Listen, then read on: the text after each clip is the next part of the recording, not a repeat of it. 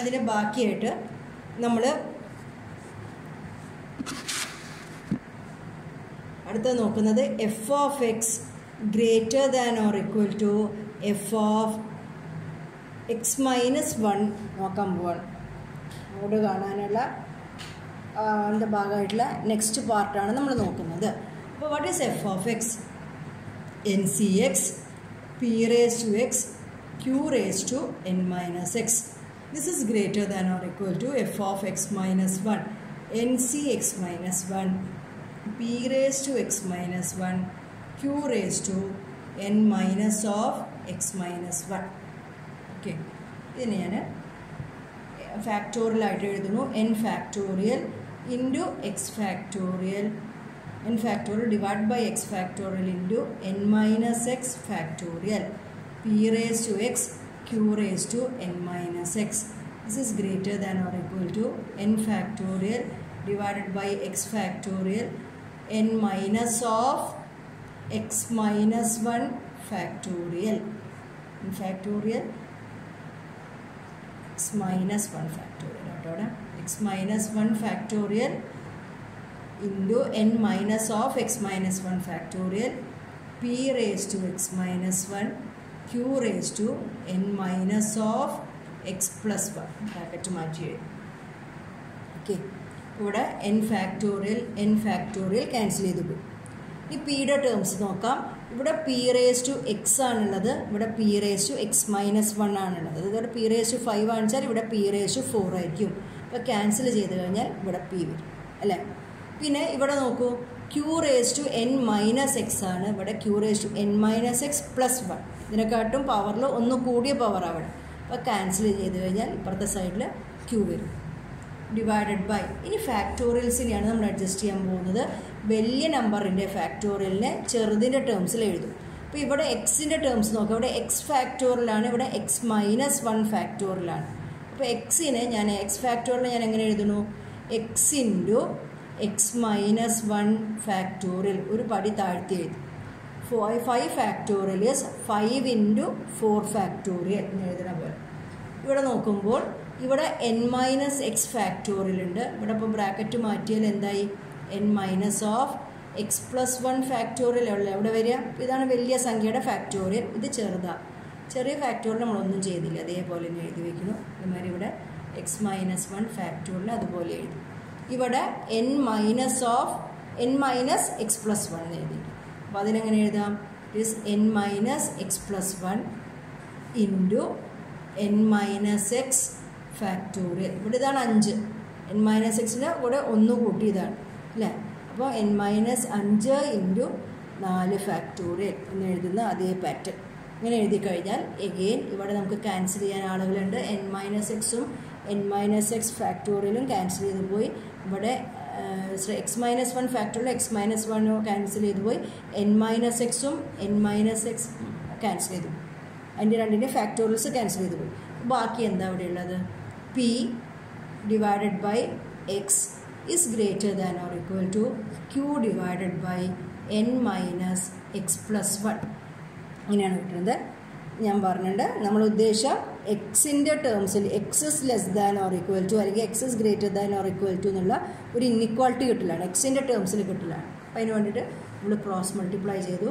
P into N minus X plus 1 is greater than or equal to Q into X. Bracket മാറ്റുക.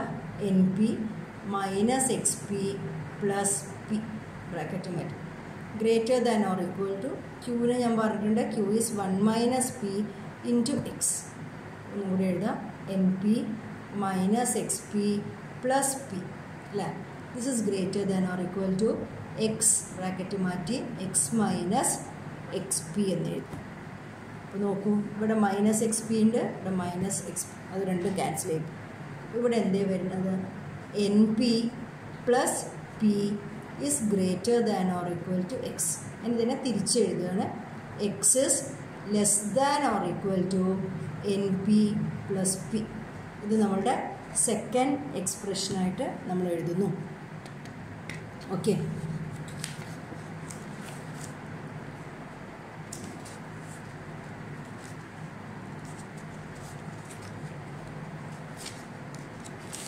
അപ്പോൾ നമ്മൾ നേരത്തെ first expression കിട്ടിയിട്ടുണ്ടായിരുന്നു NP + P - 1 is less than or equal to എക്സിനെ നമ്മൾ first എക്സ്പ്രഷനായിട്ട് എഴുതിയിട്ടുണ്ട്.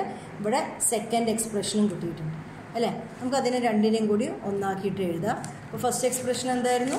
First expression ഇതായിരുന്നു, NP + P - 1 is less than or equal to X. ഇതാണ് എനിക്ക് ഫസ്റ്റ് കിട്ടിയ എക്സ്പ്രഷൻ. ഇപ്പോൾ കിട്ടിയ expression is X is less than or equal to NP + P. ഇങ്ങനെ രണ്ട് ഇന്നിക്വാളിറ്റീസാണ് എനിക്ക് കിട്ടിയത്. എക്സിനെ വെച്ചിട്ടുള്ള രണ്ട് ഇന്നിക്വാളിറ്റീസാണ്. ഞാൻ രണ്ട് conditions f(x) greater than or equal to f(x + 1) simplify ചെയ്തപ്പോൾ ഇങ്ങനെയുള്ളൊരു ഇന്നിക്വാളിറ്റിയും f(x) is greater than or equal to f(x - 1) simplify ചെയ്തപ്പോൾ ഇതും കിട്ടും. Combining 1 and 2, this is less than or equal to x, x is less than or equal to this അല്ലേ. അപ്പോൾ combine ചെയ്യുമ്പോൾ എന്ത് വരും?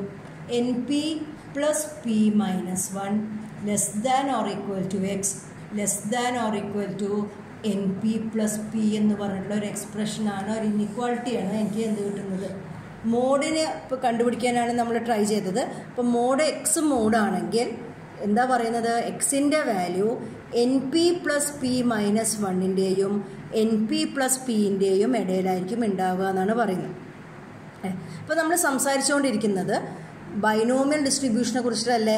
അപ്പോൾ ബൈനോമിയൽ ഡിസ്ട്രിബ്യൂഷൻ എങ്ങനത്തെ വാല്യൂസ് എടുക്കുക? ഞാൻ വീണ്ടും പറയുകയാണ്. എങ്ങനെയാണ്? ഇൻഡിജർ വാല്യൂസാണ് എടുക്കുക എന്നുള്ള കാര്യം മറന്നുപോയിരുന്നു അല്ലേ. അപ്പോൾ എങ്ങനെയാണ് മോഡ് വരിക എന്ന് ഞാൻ പറഞ്ഞുതരാം. ഇപ്പം ഈ NP + P ഉണ്ടല്ലോ, N × P + P എന്ന് പറഞ്ഞുള്ള ആൾ. ഇപ്പോൾ NP + Pയുടെ വാല്യൂ ഒരു ഇൻഡിജർ വാല്യൂ ആണ് കിട്ടുന്നത് വിചാരിക്കും. ദറ്റ് ഈസ് ഈക്വൽ ടു ഇപ്പോൾ 4 എന്നുള്ള വാല്യൂ ആണ്. NP + P എന്ന് പറഞ്ഞതിനെ ഞാൻ സിംപ്ലിഫൈ ചെയ്തപ്പോൾ 4 എന്ന് പറഞ്ഞിട്ടുള്ള ഒരു ഇൻഡിജർ വാല്യൂ ആണ് കിട്ടുന്നതെങ്കിൽ ഈ എക്സ്പ്രഷൻ എനിക്ക് എങ്ങനെ എഴുതാം?